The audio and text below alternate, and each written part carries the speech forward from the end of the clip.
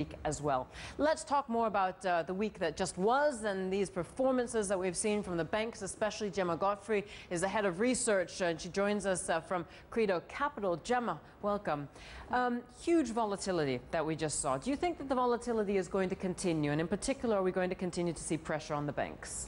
Well, it's quite an interesting point because we've actually seen, obviously, a lot of volatility in the markets that have actually been generated by uncertainty, and investors are getting fed up of short-term stimulus instead of long-term solutions. And actually, if we look at the ban on short selling, that's a prime example. It was a knee-jerk reaction, and is it really going to provide stability to the banks? Not really, and we haven't seen that before.